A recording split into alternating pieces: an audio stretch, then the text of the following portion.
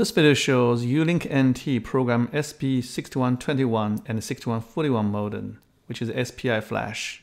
This is SB6121 Ulink NT programming. I'm selecting SB6120 profile, which they are compatible, so I'm not creating new XML file for the 6120. Here is the connection. You can see only 4 pins are needed. In this configuration, I use the 3.3 volt direct from the Ulink NT. However, I measure the voltage after connect to the target. It's only have 3 volt. It's still working, but if you are not comfortable, you probably need to find a good source to have a 3.3 volt.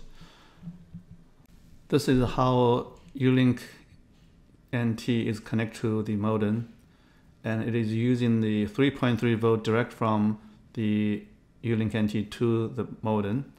And I found the voltage is slightly lower, only 3 volt, but it has the job done and it's still working. If you find this does not work or the voltage is too low, then you probably consider to have a better power supply to here. So use a battery or a good power source. Here is detect, and we can read it.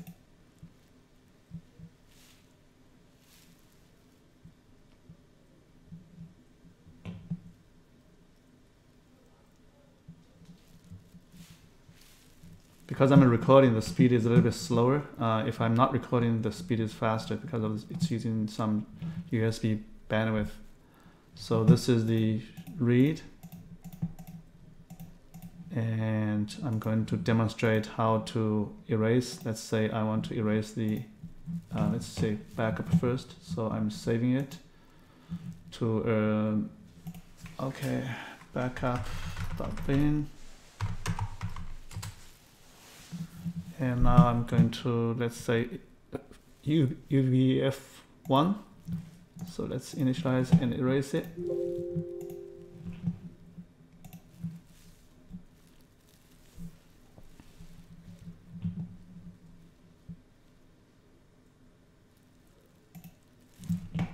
So double check it's erased or not.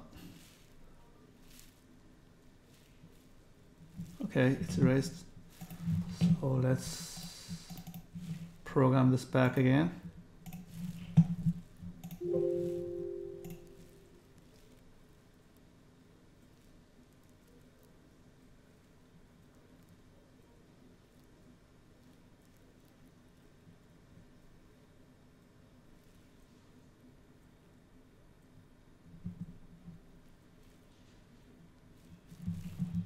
And check the speed. Oh, check the data. Disassemble SB6141 modem.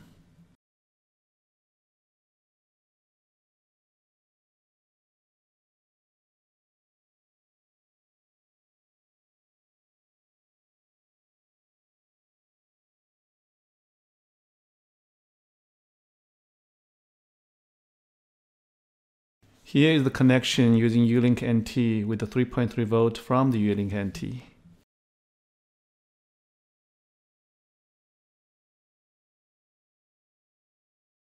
This is 6141 with the Ulink.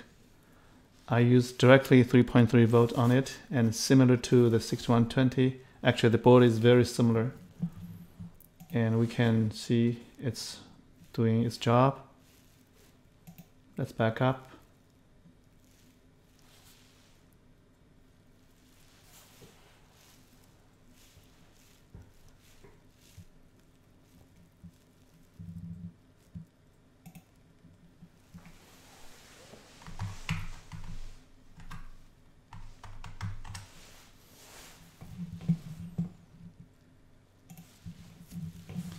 Let's erase this portion.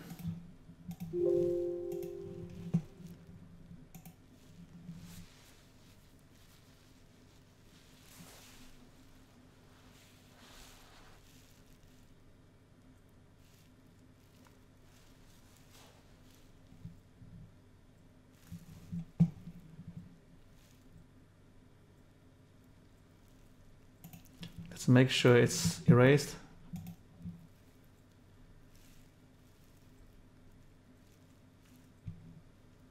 Yeah, so let's program it back and just program this area.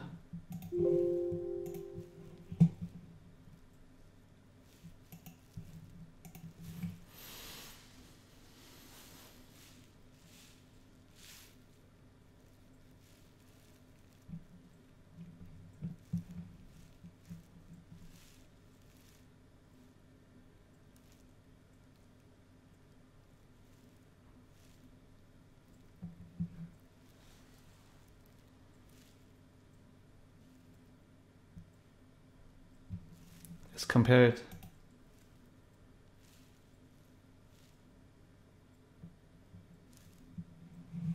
This is UJ modem 1.0 with Ulink NT on modem 6141.